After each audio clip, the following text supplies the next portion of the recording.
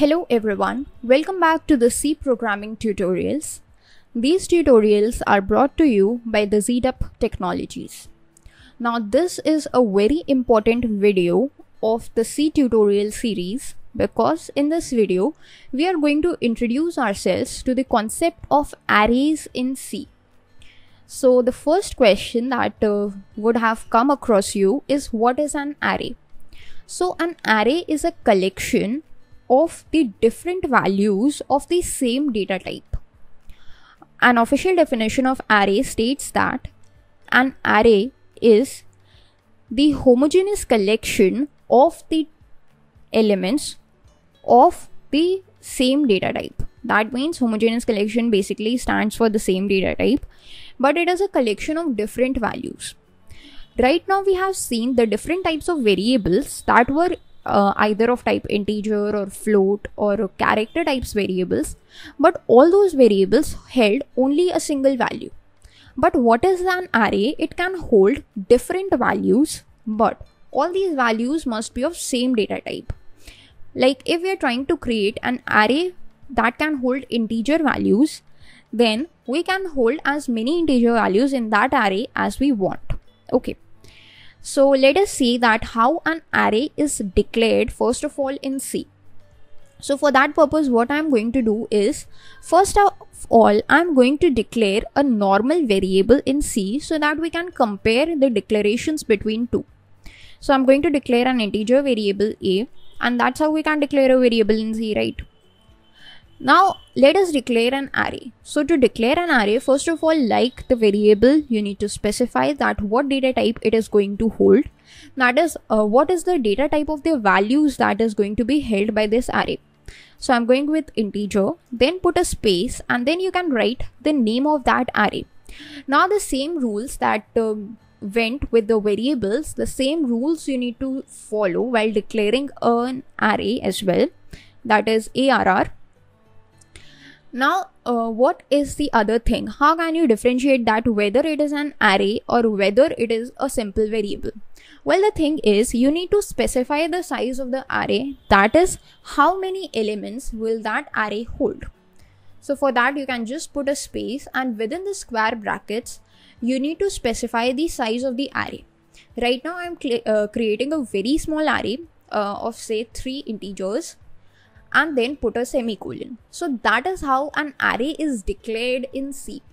You need to specify within the square brackets the size of the array, and the rest thing is same, just as declaring a variable. Okay. Now let us talk about initialization. That is, how can we initialize a variable? To initialize a variable, we can simply put an equal sign and provide it with a value, say 10. Okay. Now the array over here is a little bit different because in the variable we only provided a single value, but in an array we need to provide multiple values. In this case we need to provide 3 values. So to initialize an array, what do you need to do is, assignment operator is a must, and then you need to group these values in curly braces. Okay. So these are the curly braces in which you can just group your values. And how can you group them?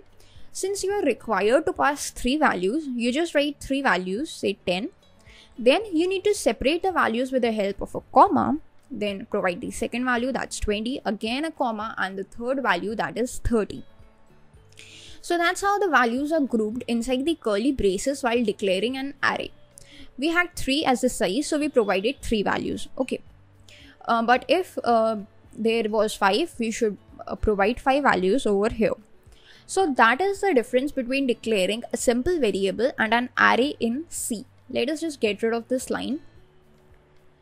Now, what happens if you try to access this value? We know that to access an integer value, we need to provide a placeholder mod D. Okay. So let us just try to print 20 from here, which is the second value. So we need to just provide the placeholder mod D because it is an integer value, and then to print any of the value that belongs to an array, what we can do is we need to provide the name of the array, that is ARR. Then within the square brackets, we need to provide the index of that particular value. What is the position of this value? The position is second position. This means its index is going to be 1. the position of the value is taken and 1 is subtracted from it to get its particular index. Okay, so for example, for this 10 we would get the index as 0, for this 20 we would get the index as 1, and for 30 we get the index as 2. So since we want to print 20, we will get the index as 1, and then we can just put a semicolon to end this print statement. So let us just try to run and compile this program to see what happens. 20, that's correct, we have got the value.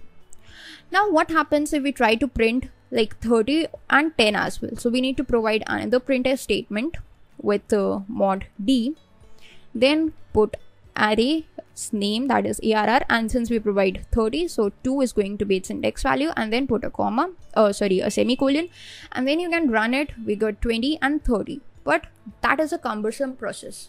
Right now our array is small, it contains only 3 elements, but it is not mandatory to be of such a small size for an array. An array could be as vast as holding 100 elements or 200 elements or any number of elements. Okay, in that case, writing these separate printf statements for each and every value would not have been possible. So for that case, what we can do is we need something that can make us perform the same task of printing the value of the array again and again. And for this purpose, we need a concept that we have already read about. That is right, a loop. Okay, so we know that a loop is used to iterate through the same task again and again until an end condition is met. So we are going to declare a simple for loop through which we can perform any of the operation on an array. So let us just declare a for loop. We have already read it, so you must know its syntax. We need to declare an iterator variable, say I. I'm going to initialize it with 0, and then I is less than equals to 2. The reason why I have chosen these values is because these are actually the index value, that is 0, 1 and 2. So this loop of I will go for 3 times, that is for 0, that is for 1 and that is for 2. And then it would be incremented by 1, and the action that we put to it, that is printf, would be performed again and again.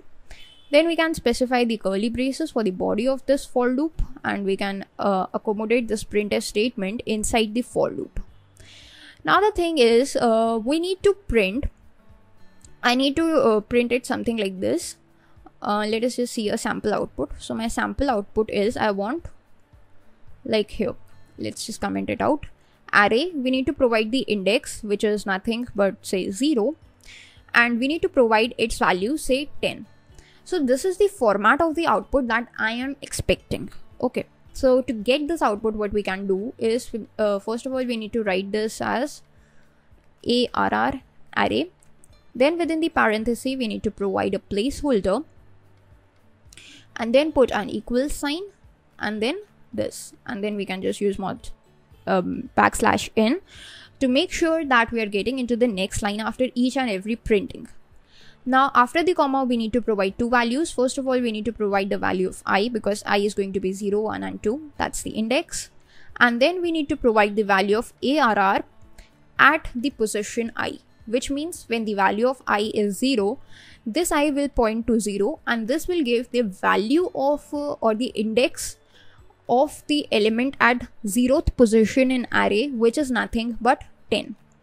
And with this help, with the help of this printf statement or this formatting, we will be getting this kind of an output. So if you just try to compile it and run it, then you can see we have got array 0 equals 10, array 1 equals 20, array 2 equals 30.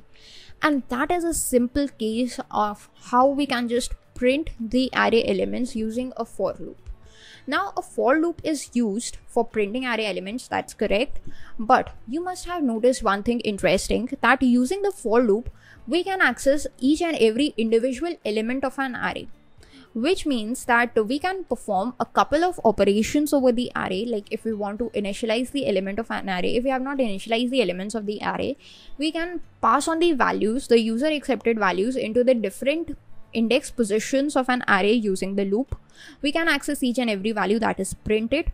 We can update the value or perform any of the other mathematical operations if we want over the individual values of an array using a for loop. or any other loop basically. So that is the advantage of the combination of the loops and arrays in C, and that is why it is very important. So that's all for this video. Thanks for watching.